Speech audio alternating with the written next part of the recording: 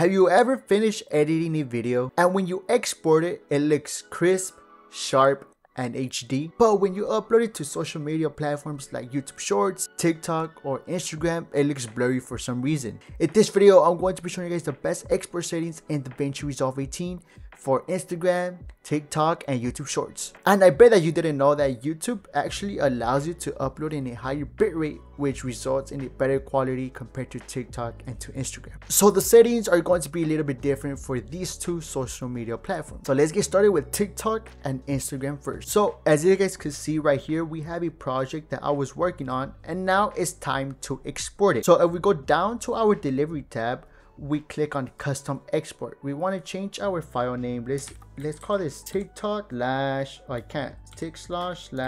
Instagram. Perfect. Location, we want to place it somewhere that we could find this video. Now on render, we click on single clip. On video, we click on video, and in our format, we click on MP4. Our codec, let's change this to H.264, and for our encoder, we want to change this to NVIDIA. I will always recommend NVIDIA because it exports on a faster time compared to NVIDIA or any other encoder that you have. For our resolution, we want to keep this as 1080 and 1920, and I have the vertical resolution on because that's what our settings or project is at. For your frame rate, it depends what you shot your video with. I shot it with 60 frames. If you shot it with 24 frames, 30 frames, it's fine. Just leave it. Just make sure that it matches with what you recorded it with. Our quality, we want to restrict this to 25,000. So I already have it here. The reason why it's 25,000 is because the maximum bitrate TikTok allows us to upload is 25 megabits per second. So if we go ahead and convert that 25 megabits per second to kilobytes per second,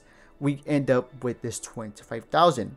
And our encoding profile, we want to keep this in high. And our rate control, I like this as variable bitrate because it gives you the better quality. A lot of people are going to go ahead with constant, but I actually prefer variable bitrate. Our preset, this doesn't even make a difference. I tried doing very fast and I tried doing very slow. The resolution is the same, so I will just keep this as very fast. Tuning, we want this high quality, and on toolpaths, we want this in full. Now what you want to do is go ahead and save this as a preset right here, and we are gonna call this TikTok render. So now every time you have a project to render, instead of doing this all over again, you can just go to your customs or to your presets, and it's going to be right here. Now for YouTube, the maximum bitrate that it allows us is something crazy like 85,000, but I found that the sweet spot is 40,000.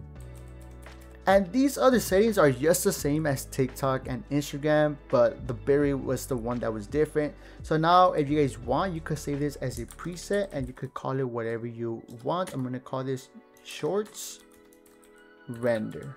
So guys, I hope you guys enjoyed this video, and if you guys did, don't forget to please subscribe and hit the like button, and see you guys later. Take it easy, guys.